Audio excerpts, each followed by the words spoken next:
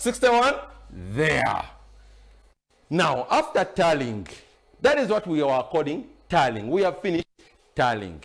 We are converting from disorganized data to organized data by the use of a frequency distribution table. We are organizing our information so that people who are coming to read it, they are able to understand it easily.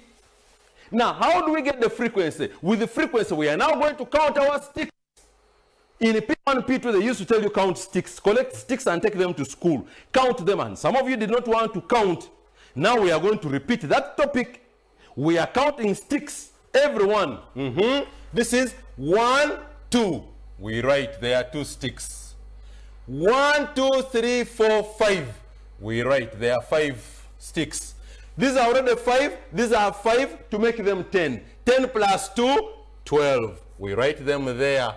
5 plus 1, 6.